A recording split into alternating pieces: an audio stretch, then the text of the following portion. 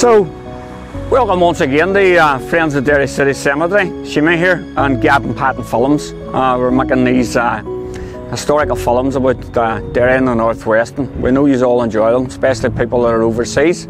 And today we're at Ebrington Barracks. So most people would decide to start down at the Peace Bridge and come across. We've actually come here at the main entrance in Browning Drive. It's a beautiful, massive, historical military barracks, which is now symbolising and manifesting how things have transformed the peace now. It's a hub of a hotel, bakeries. I can smell the lovely buns there, and restaurants, bars. Great walk, and St Colum's House and St Colum's Park just beside us here. So hopefully we'll walk around and I can entertain you with some interesting historical facts, some wee stories about the place. Many of them you probably never read in the books and that, but it's steeped in history.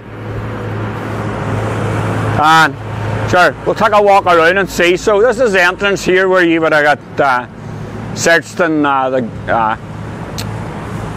your details checked, as you do at all military installations and that.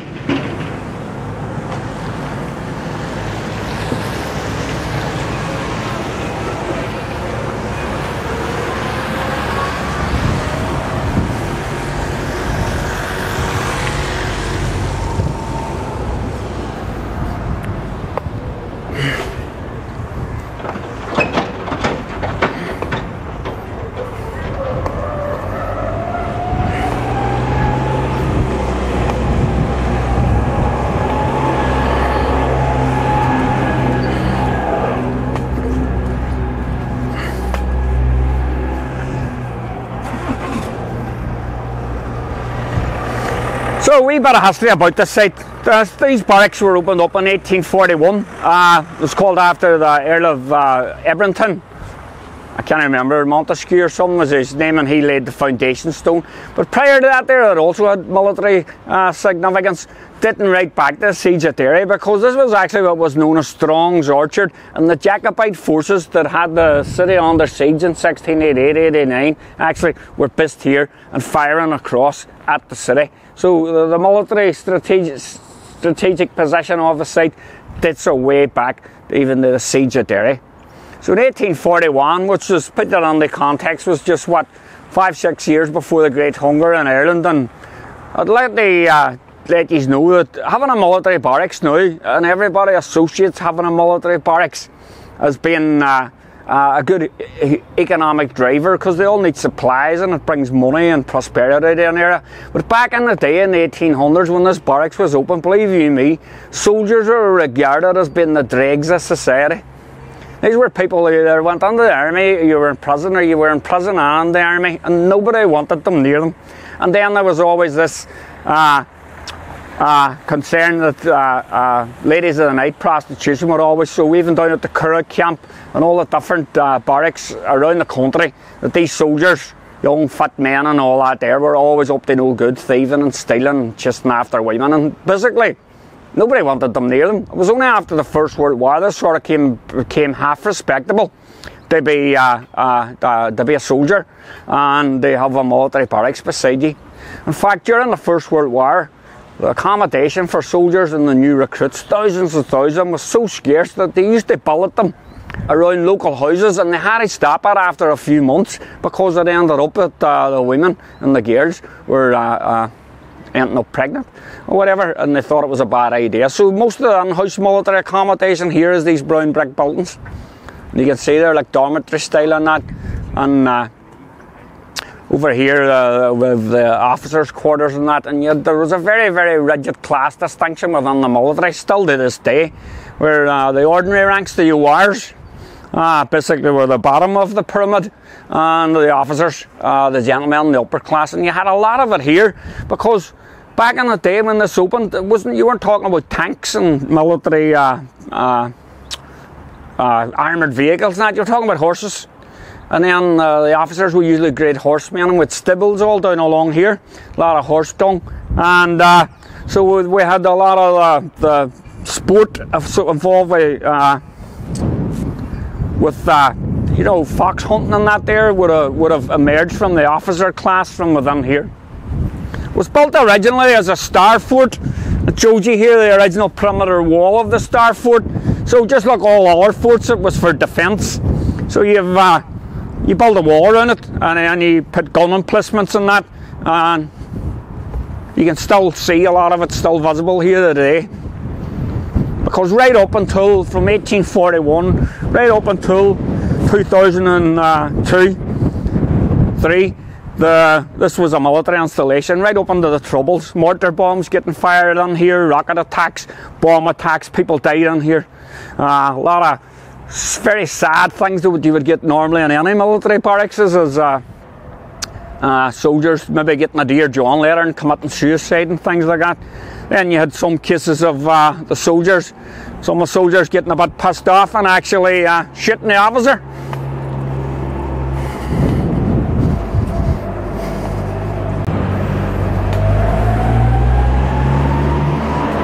So it was once a huge military installation and involved in all the Troubles in our history. It has now turned into a very vibrant cultural quarter with the hotel over here.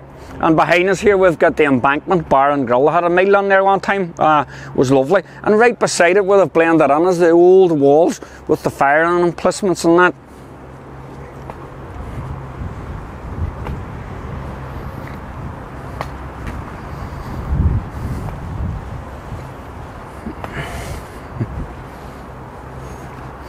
So it was very common, was very practical, pragmatic with all military installations. You had a huge barracks square.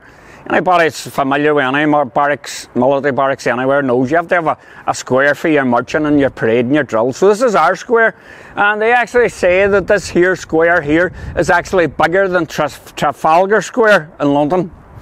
And also up here, which is now the hotel, was the centrepiece of it, and you had a clock tower. So if you think back to 1841 and 1900s, it was very important for the general public to know the time, and watches and that timepieces were expensive, and so you always had all these public clocks. So they have a clock, a 4-fist clock here, and the other one over here at the Guildhall. So it's always nice visiting the site, but you can never recreate the sounds and the smells associated with a military barracks. So back in the day when it was all horses, there would have been a lot of horse manure and a lot of sounds of horses and that, and the hoofs clapping and that. You'd have a lot of marching and a lot of parading. There was a lot of open days here, and a lot happened here. And I can remember pictures of them doing all their gymnastics displays and all these military bands marching and that. So you'd have all the sounds of music. And now the music that we have here now is entertainment. And we've had the one big day from BBC Radio 1 here, and we've had lots of entertainers here. So, I mean, if you grew up when I grew up, it means a lot more to you than might be to the ordinary person or the younger person. Because when I was growing up, this was all about shooting, bombing, arrests. Over here was actually the headquarters on the day of Bloody Sunday, where all the decisions were made and where the order came through for the send the paras in, was over here. Going right back to the 1920s, we have over here the guardhouse. The guardhouse, under military law, you didn't go to a police station, you would go to the military police there. And during the 1920s, a lot of people from Derry, Tyrone, Donegal and Sligo were in jail over here in the guardhouse, and there was that many of them. They actually had to put up porta cabins and imprison them down here at St Colum's Park. And right up to the 1950s, we had an arms raid here by the IRA and the border campaign. During the 1940s, when we had World War II, and this was a hive of activity, there was big complaints from the unionist community that there was men sympathetic to Irish republicanism actually working on here as civilians, because it provided a lot of civilian employment. Now, there was a funny story here I came across in the 1930s, and until 1938 the British military in here still had responsibility for Dunree Fort down in Donegal. So even though you had the Gardaí and the Irish Army and all down there, you still had British military trucks and British military personnel coming up and down with supplies from here to Dunree Fort and that, which sounds very rare now, British military trucks crossing over and by, going through Buncrana and whatever.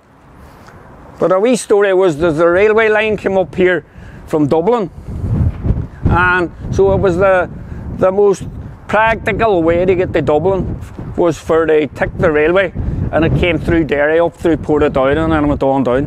Well, in the 1930s I came across, there was a company of Irish soldiers, O'Glenairn, the Irish army, Irish military, and they were on their way from Dublin to Donegal, and the train broke down and they got stranded in their full uniform in Derry. So they're sitting in Derry in what's then Northern Ireland, with the B Specials, the British Army and the Royal Ulster Constabulary, and you have these 30 men from the Irish Army on their way to Donegal, and they get stranded in Derry. I think the train broke down, and so their compatriots in the British military invited them to stay overnight here in Ebrington and then proceed back on to Donegal the next day. So of course when they brought these Irish soldiers over to Ebrington Barracks and somebody seen them, the rumour spread round there that the British were moving out and the Irish Army was taking over, which was a bit funny. But also at the same time, sometimes when the Gardaí or anybody of a military nature got stuck, they were offered accommodation. Here there was a lot of camaraderie between them, and there was a lot of boxing matches between the British and the British Army on here and the Royal Navy when the Royal Navy took it over. And of course we didn't have the Peace Bridge, so it was actually quite an isolated spot away on the water side, which had to be, you had to get here after going over Craigavon Bridge. Before Craigavon Bridge it was Carlisle Bridge, and then, but there was a toll on it, so it used to be cheaper when there was big functions on over here in the Guildhall or on any of the halls or anything happening, that they had down here, they had a ferry. And so you had this ferry brought the soldiers and anybody was working here over and back across. And you used to see things saying in the Guildhall after the function, it used to say the function's over at 11 PM and the ferry for Ebrington Barracks will be leaving at 11:15. So you can straight over here, back and forth across the ferries. Here and here it's Stitch and Weave is really, really beautiful. They've blended in the old with the new. Maybe someday we might get a chance to get in there.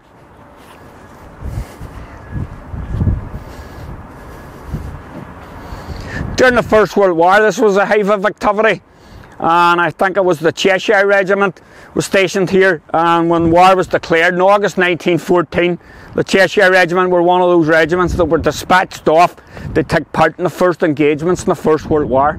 So of course there would have been Derry men involved with the Cheshire Regiment, because the tradition then was for whatever regiment was in the barracks to recruit locally. So when you go over to Cheshire and you see the records of the Cheshire Regiment, you'll see a lot of Derry names like Bradley and Coyle and Doherty and that. During the Second World War, it was the South Wales borders were here, so you actually go to Arnhem and battlefields in the Second World War and you see men from Derry buried there as well in the South Wales borders, because the traditional recruiting ground for around here was the Royal Enniskillen Fusiliers, known as the Skins.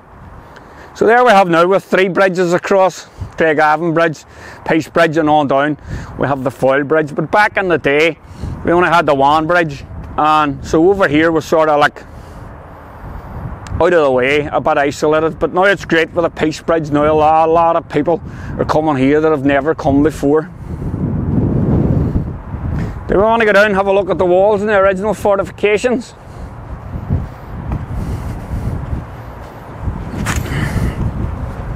Francis Ledwidge, one of Ireland's most famous poets, was stationed here during the First World War. It was a wee cottage in Slane, and I was researching years ago, and an old lady was telling me that her mother remembered Francis Ledwidge, and that he was a wild man for chasing the women, and he met some romantic, he wrote some romantic poetry while he's here. Behind us here is the Second World War, is the commemoration for the sailors. So huge connections with the Royal Navy took over here and became what was known as a stone warship, which was like, it's a warship, but it never goes to sea because it's made of stone, and it was called HMS Ferret. So this here connects the links between the Atlantic convoys of World War II and the sailors, and there's an identical statue in Newfoundland over in Canada of this sailor representing the sailors. So when they were renovating around here, they found one of the original guns from the old fortifications. Here. Massive gun here. And here's the original walls facing the foil. So as you can see, it's got its walls around it, and it's got the river to its front, so it's got good transport links. It's got the railways, it's got the river, and then it's surrounded, so it would have been pretty easily defended.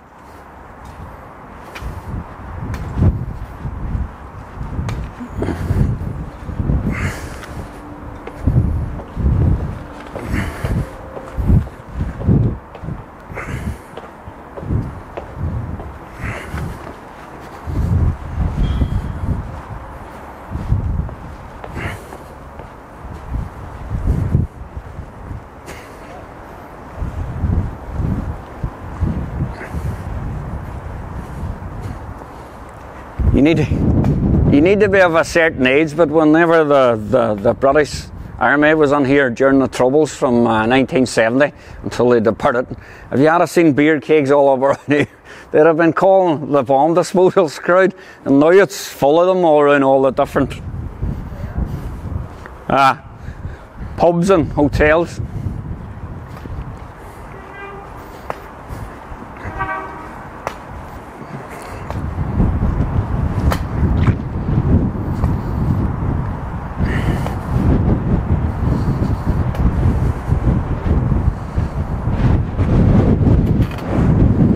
So if anybody's ever been to Fort Dunree, you can see this is how this should look. So all part of the defensive nature of the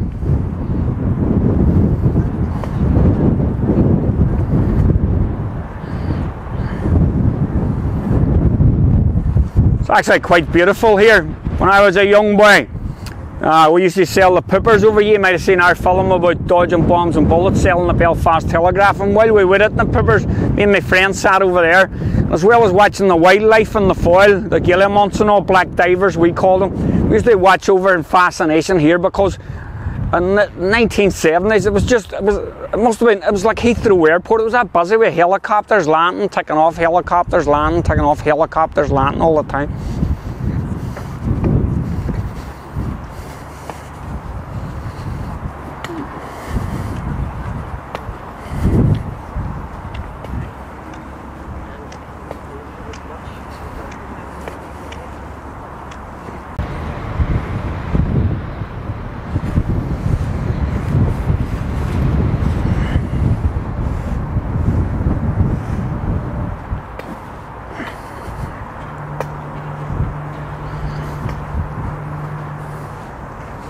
So, if you're not from Derry City, or even if you are from Derry City, this is one of the most fascinating places to walk about.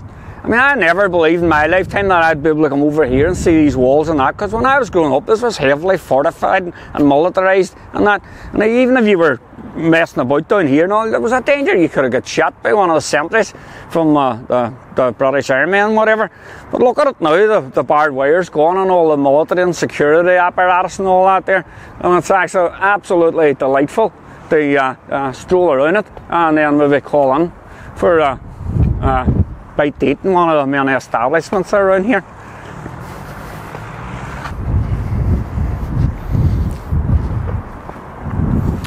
I've met a few ex-squatties while I was on holidays, and when they heard my accent, they says you're obviously from Derry, Londonderry, and one of them regaled me with tales of his days marching out here. They tell me about saluting long way up, short way down there to do a piss sticking thing and all that with military precision, and so a lot of the pomp and ceremony went on here.